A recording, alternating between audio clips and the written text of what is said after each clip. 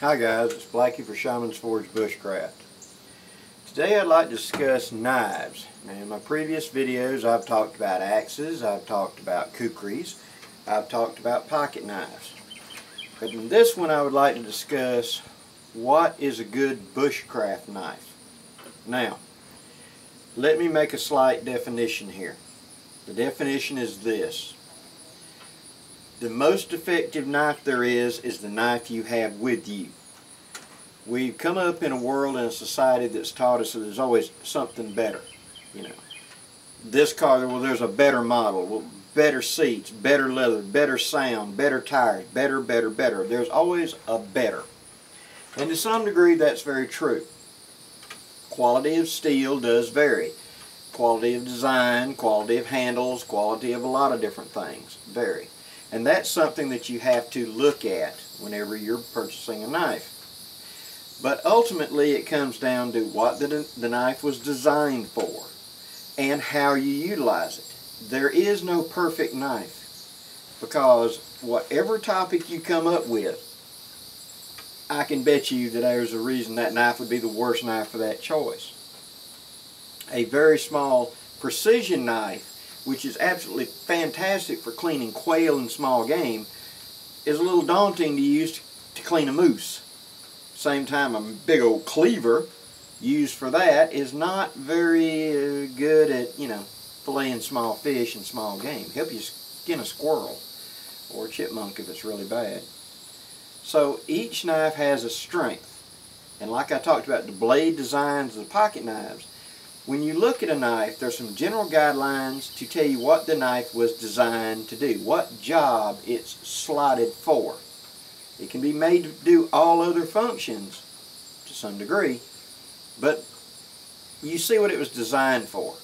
Now in cars we'd say a sports car, a sedan, an SUV, a bus. Each one does a different job. Yes, they all transport, but they all do a different job. Bigger, badder, whatever. Now, let's start at the big end.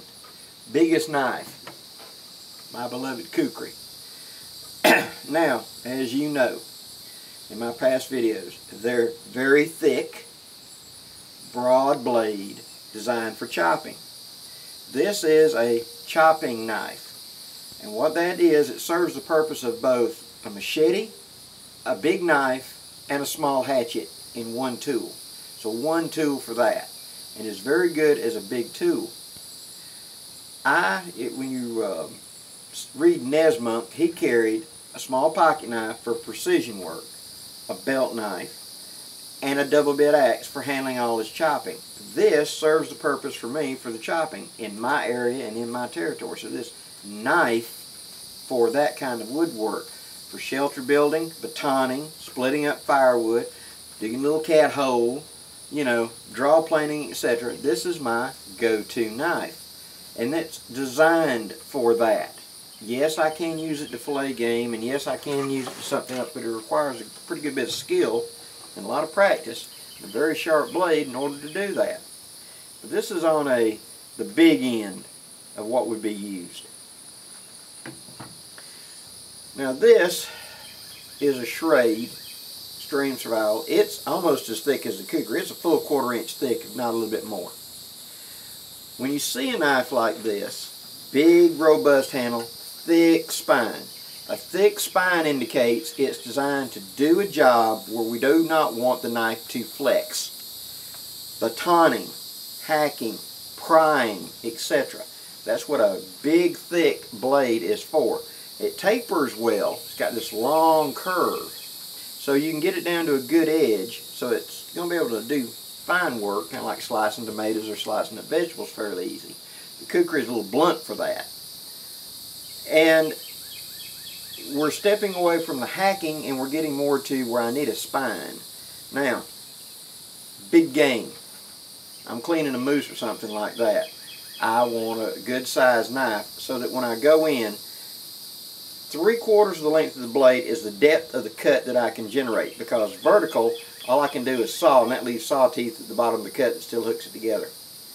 If I angle it about this angle and I cut, that means that about 3/4 of the actual size of the blade So for processing something big that I needed a lot of spine, a lot of be able to bear down, processing wood, this would be a good choice. Remember, thick spine, think tough job. Thin profile, slice. Okay? A small kukri. This one is thinner than the big one. It serves as a knife with the kukri designs. It's thin, so it slices well. It has a point, so I can pierce in. I can also do all the little jobs that a kukri can do in a lighter form, like build small shelters, baton. Perfectly fine for batoning, kindling, and stuff like that. And a little bit of chopping. But hacking with a knife is not a good idea. Knives are not designed for the hacking. Sorta. Yeah.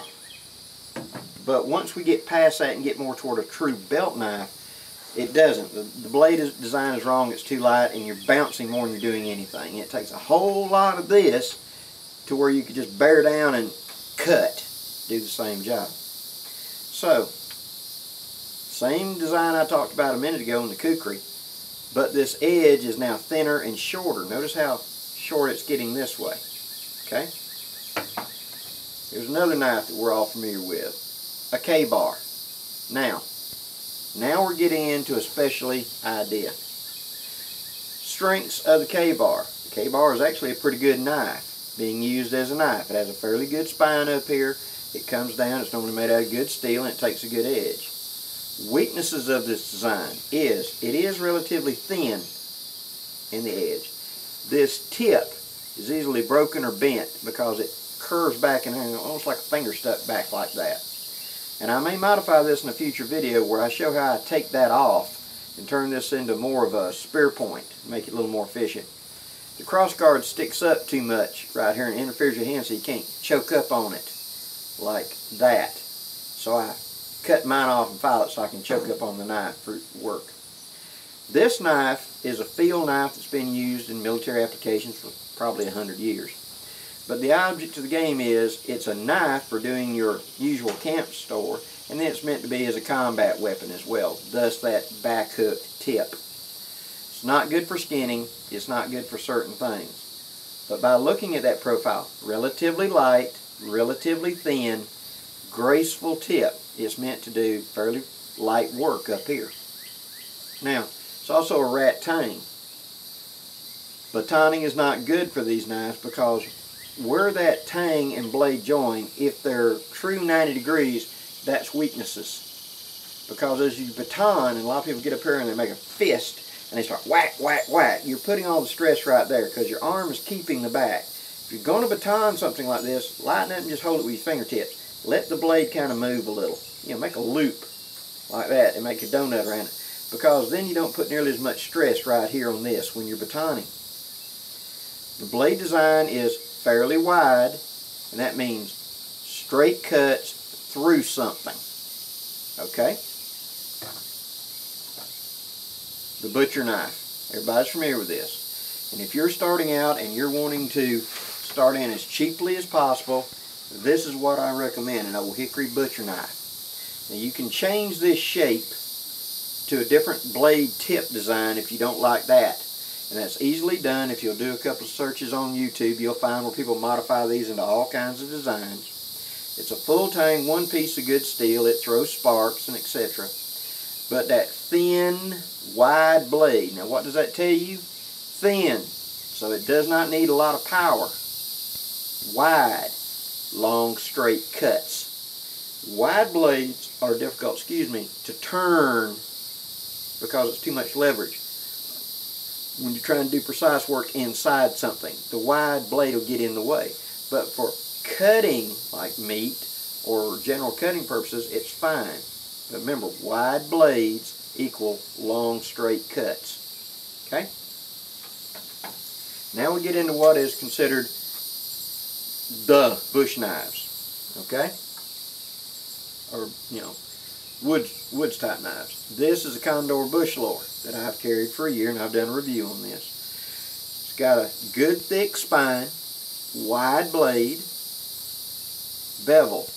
And what does that tell us? Thick spine, heavy work, wide. straight cuts, full tang, designed to be, put pressure on. A little light prying, a little light bearing down, etc. Less likely to break than, say, the kukri. Shorter blade for more precise work.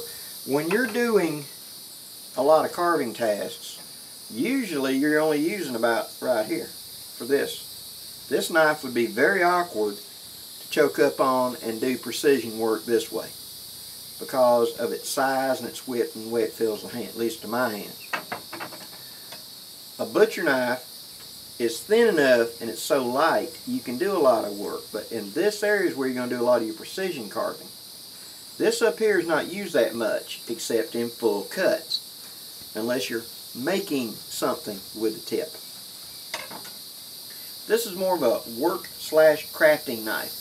This strong spear point that comes to a good point allows me to make fireboards. It allows me to do incised carving and things like that. And yet it still does a good job as a cutting knife. So we've got the wide. There's a little bit of a roach belly to it, which makes good draw cuts. But since it's relatively short, it's not going to go very deep at a given time. For 99% of our applications in the field, it's perfectly fine, unless, and you know where you are, you're dealing with big animals, salmon, fish that wide, things like that, in which case it might be a little light. You'd want a bigger knife. But for a carrying companion, it's not going to break easily because it's got a good spine on it, got the good bevel to it, and it's wide so it'll go straight through a target. It's a good bushcraft knife. Now, the Mora. Everybody needs to try a Mora. The blades are narrow, relatively thin, and they have different spine thickness. I got the thickest spine I could get of it. The handles are very ergonomic for the hand. The blade is light, thin. What does this tell you? Precision, light cut, pull, twisting in the hand to do multiple angles. It's a good craft knife as well as a working knife. They're light. Many people, and I do many times, carry them as neck knives. And so these serve a very good purpose as a general all-around knife and a great backup knife to a much bigger knife if you want baton. Disadvantage, they're rat tame and they're kind of short, so you can't baton a pretty big piece of wood, and there's not much to hit. So if I got it in a, something that wide, I only got a tip out here. I can't bang on the handle because it's a rat tang and it's relatively soft wood. It's hard, but you know what I mean. I'm going to beat it up if I go to whacking on it. And so this is not a good batoning knife. This is a very good knife. And so for using, if my predominant use of this is going to be for the cutting of game, for the processing of food, this is a better knife. Especially like with Nesmuk, pocket knife, belt knife, chopper.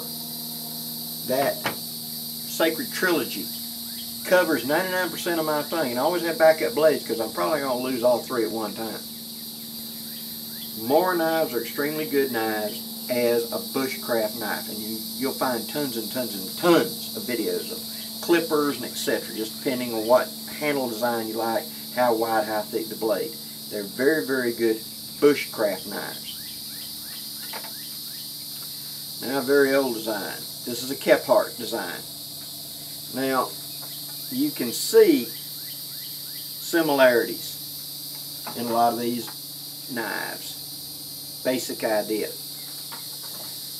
This was designed by Kephart to be a belt knife, to fulfill the same function like Nesmuk did. You had a small blade for precision work, you had an axe for chopping.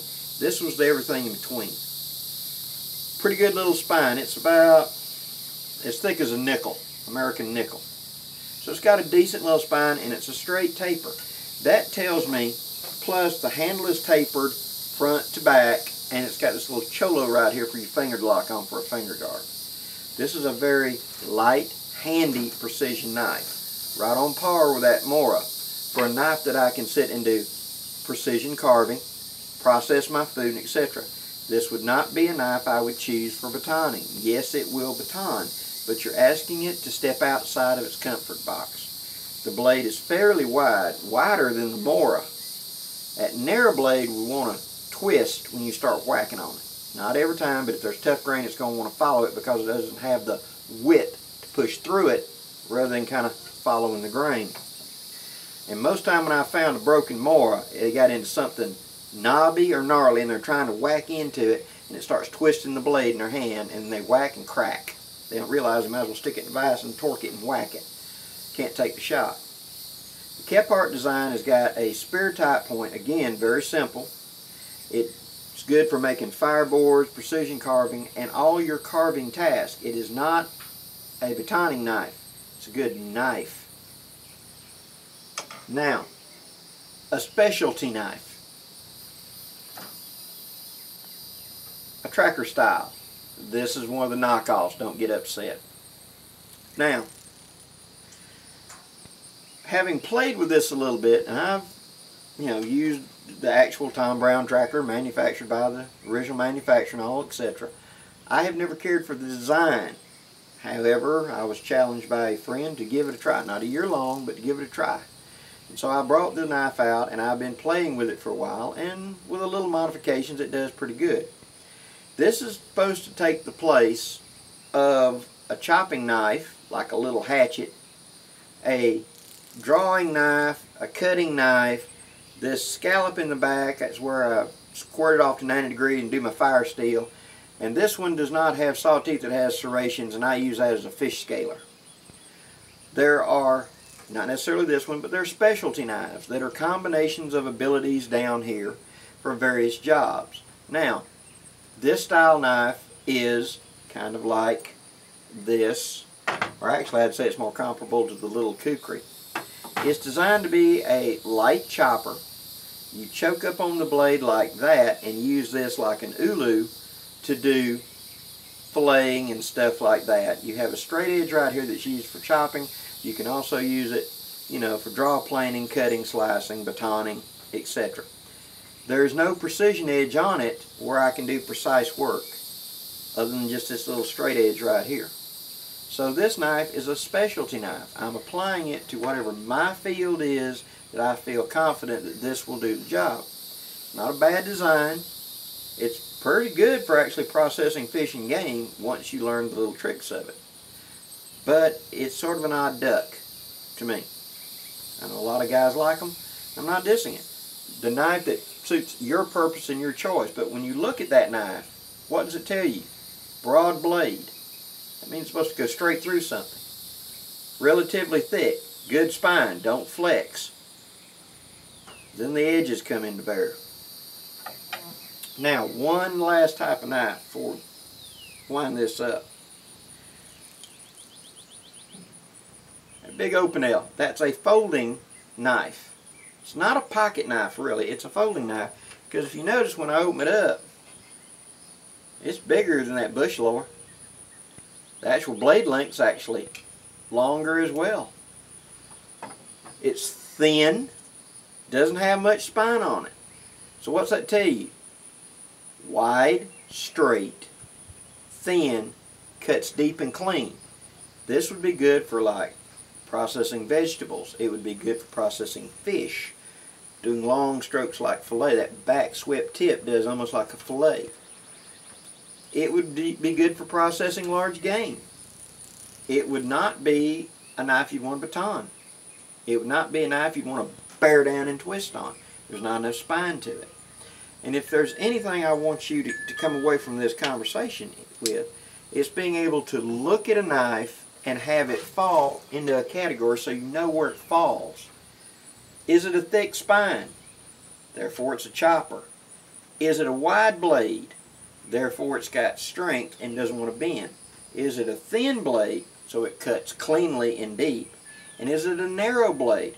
Therefore it can twist in where I'm at and cut, curves, bone. That's when you hear the term boning knife and things like that. All the knives will serve. If I was stuck in the middle of nowhere with any one of these knives, with my skill level, I would be okay because I recognize the strength and weakness of each one of these blades. But there is no, as I said, perfect survival knife. There is no perfect knife. There is the knife you have, your skill level, and what the knife was really, really designed to do. Look at it, see what the blade is telling you when you pick it up, and then apply it to its strengths. Also recognize its weaknesses. Like I pointed out with the K-bar, the weaknesses is the tang, the weaknesses is the tip, the weaknesses is that. The butcher knife is a good starting blade if you haven't done anything and you just want to get something to play in the backyard. Get a butcher knife. If you don't like the length, do a search on YouTube, find out how to cut it off and shape it to what you want. It takes a good edge and it can be used. But what's that wide blade tell you? Straight cuts, deeply. What's that thin edge tell you? Easy to cut, but you don't pry on it and you don't pound on it. Hope this gives you some ideas, guys. Hope it clarifies a few things. Please leave your comments. Please subscribe. Love to hear from you. And I hope that these videos help you. I'm Blackie for Shaman's Forge Bushcraft, wishing you safe journeys. Have a great day, guys.